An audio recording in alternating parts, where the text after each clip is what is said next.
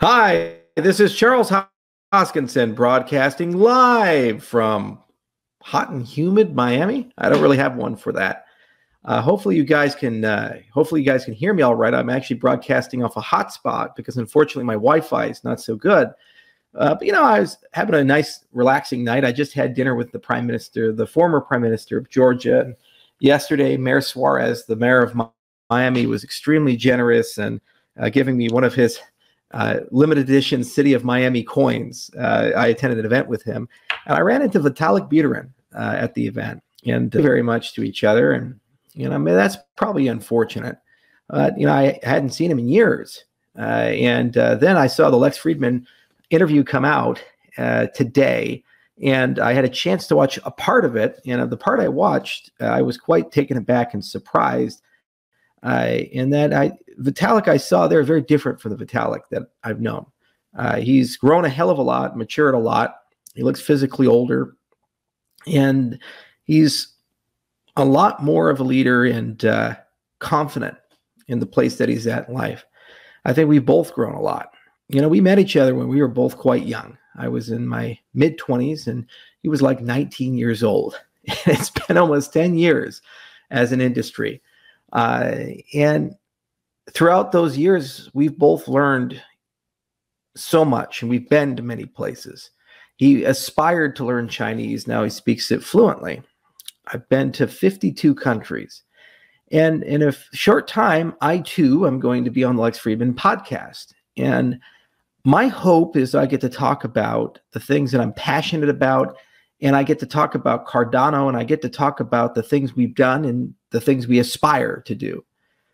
Ethereum is a closed chapter in my life, and I have no desire to talk about Ethereum or the people therein. However, Vitalik was kind enough to spend about 8 minutes talking about me and Cardano, and he gave a very diplomatic, measured, and mature answer. And so I figured that Lex is going to, in the interview, ask me. So I'm making this video as a request to him. I'll pre-answer the question, because my hope is that instead of talking about Ethereum, we can talk about the space, the ecosystem, the technology, where we're going, the aspirations and these things, and not the past. So if you give me that dignity, I'll give you at least a good answer, and hopefully that's adequate for it.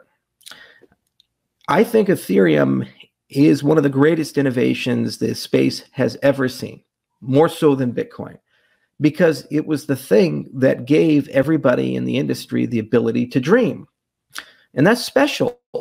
Bitcoin gave people the ability to believe that we could actually have some control over monetary policy. We could build a currency. We could build a payment system. We could build a different notion of money. But it didn't do much other than actually allow you to just push tokens around.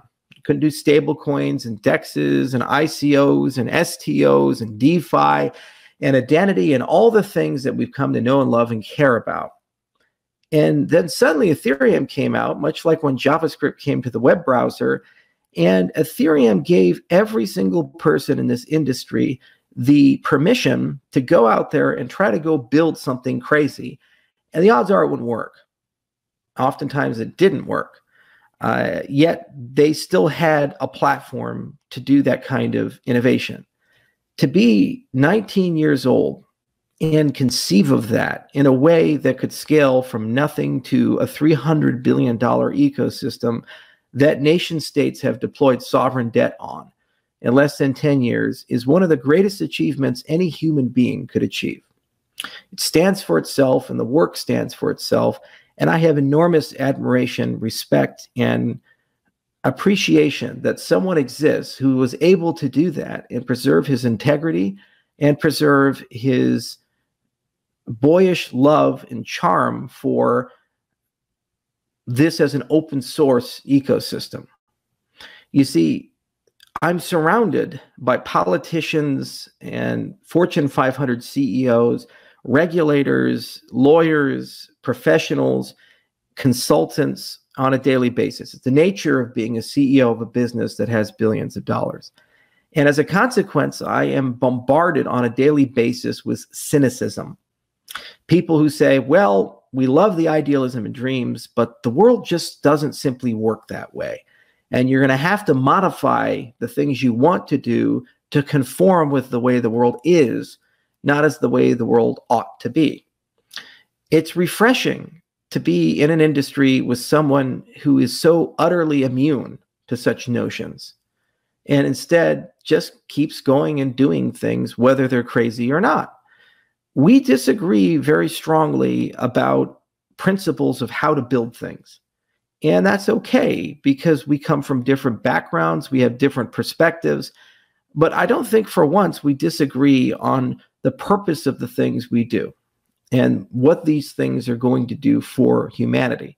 I just happen to believe the way we do things is a bit more mature and responsible, because the way that we do things results in a better assurance that the systems we build won't fail.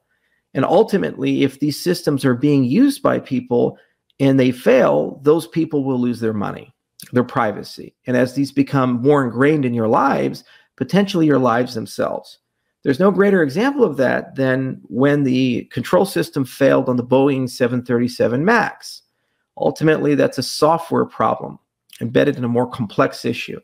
And the lack of formal methods and rigor in the processes, mostly due to cost cutting, was one of the key contributors to that incident that killed hundreds of people. And so when you think about software, especially protocols that are going to control your lives, I always ask, what's the rush? We should instead do it right the first time, because we might end up with the worst case scenario of a system that is tragically and brutally flawed, but we can't change it because it got too much adoption. This has been the guiding principle of Cardano, evidence-based software in the peer review process. And we're so fortunate to have a peer review process that runs with conferences instead of papers, which means that the papers have never, academic journals, the papers have never been the slow point. It's actually been engineering issues, and we've overcome them, and we've been able to get into a great efficiency. But the scientists have delivered, and in many cases waited more than a few years for their work to be delivered to market. So the peer review process was never a bottleneck, and it has resulted in us discovering countless thousands of issues and bugs and problems, and guiding the protocol development in a direction that I think is ultimately sustainable. Now, I could be wrong in that, and this is why there's so much diversity of thought in the space. Yet we still, I think, have a fair shot to be able to have these ideas become the dominant ideas and ultimately build a decentralized brain and ultimately build great financial protocols. That said, we've learned a lot from Ethereum. We've studied their smart contract model, and there's a lot of innovation there. And we've learned a lot from Ethereum too, as well, especially as those protocols mature. And that is a net positive for the space as a whole. And while it's taken quite a bit of time for Ethereum 2 to mature and evolve and grow, I have confidence that we will see a day that the protocols that Vitalik and his friends and his scientists and engineers have dreamed up will reach the marketplace. And they will have a significant and meaningful impact upon the market space. So we'll see where everything goes. But I just like to make something like this because, again, I think it would be a failure if an interview with Lex ended up becoming a debate of Charles versus Ethereum in part or in whole, or it ended up being a reflection of things that are long ago. We have many challenges ahead. We have hyperinflation. We have COVID that has wrecked the world economy in ways that we won't feel for a while, but will be very pervasive. We have mass hunger. We have political unrest, civil wars. We have a lack of faith in electoral systems. This industry is about the systems business. That's our business. It's not about whether a token goes up or down. It's about how do we want the human race to live, who gets to decide that, and ultimately, how much control do you personally have versus someone else that you've never met and didn't elect. The next 25 years, all the rules of society are going to change out of necessity because the old systems just don't work anymore. And technology has undone the levers of control that knock them back into calibration. The point of our industry is to be part of the marketplace of ideas about where to go and what to do. For this dream that we can actually go places that we've never gone before and live lives that we could only imagine and improve the condition of the totality of the human race, it is worth enduring any amount of criticism, suffering, and even imprisonment or death. Because after all, who would want to live in a world with no freedom or liberty? And there are millions of people in the world who have reached that point where they've opted out of the legacy system and they are in the marketplace for new systems. And having people like Vitalik and Ethereum ultimately makes my job and the industry's job easier, because good ideas, good software, and good progress comes from that endeavor. Even if we disagree on principles, even if we disagree on architectures or philosophical approaches upon how to get there, I don't, again, think we have ever once disagreed on where we'd like to go and the things that we'd like to see happen. And so for that, I just wanted to kind of share that opinion. And to Lex, I love your podcast. That's why I agreed to be on it. Look forward to seeing you soon. And it's going to be a lot of fun. And I hope that we can keep Ethereum out of it. And I hope we can instead talk about systems, cryptocurrencies in general, and we can talk about society and the human condition and the race and where are we going? Why are we getting there? Why is everybody so angry? Why don't we have empathy anymore? I think it'd make for a far better conversation. I'm seriously tired of talking about Ethereum. I really am. Guys, I've been asked these questions now for 10 years. It comes up in every interview, and there's nothing more disappointing and dismaying than going on the media, spending an hour talking to a journalist and seeing the headline, Ethereum co-founder says. I spent 6 months there. Obviously, the people I work with, some of them didn't get along with me. 25-year-old Charels Hoskinson. Okay. And I guess this is the most significant and relevant thing for 33-year-old Charels Hoskinson, who's spent countless thousands of hours with you, my community, and others in the space, and led a company that's done all the things that we've done in a steady hand for over 6.5 years. It's extraordinary to me that that seems to be the way it is, but it is what it is. And that's, I guess, the world that those people live in. The reason why I love these long form podcasts is they are different. They do think different. The Joe Rogans and Lex Friedmans and others of the world, they're not interested in headlines and sensation. They're interested in conversation, and they're interested in learning and listening and growing.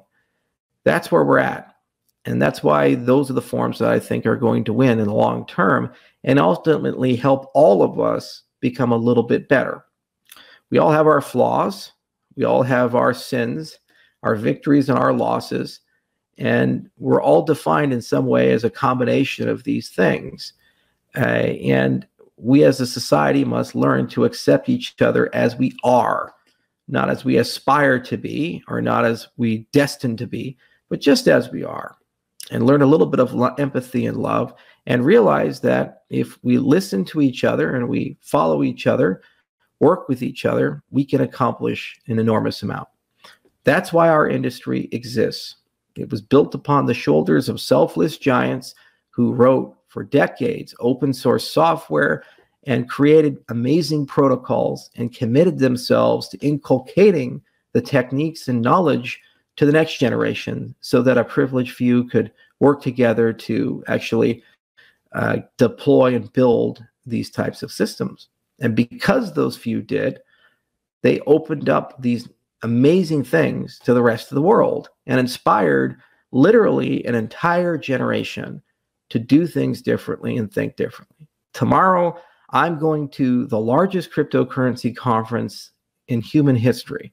I believe over 50,000 people are going to be there. I am interacting with politicians, heads of state, senators, mayors, and massive investors who work for SoftBank. Jack Dorsey's here. Ron Paul is delivering a speech at 9 a.m. Crazy crypto anarchists who are OGs from the space. the young and the old alike. This is, without a doubt, the most diverse conference in the history of technology. There are so many colors, languages, genders, and other things represented. You wouldn't see this at a telecommunications conference. You wouldn't see this at a banking conference, yet you see this here. And because this movement is about everybody, ultimately, and inspires so many people to think a little differently and do things differently. That's who we are. That's where we came from. And I look forward to next week. It's going to be a lot of fun. And I hope for a lively conversation. And I hope for one that looks to the future instead of the past. Thanks, everyone. Cheers.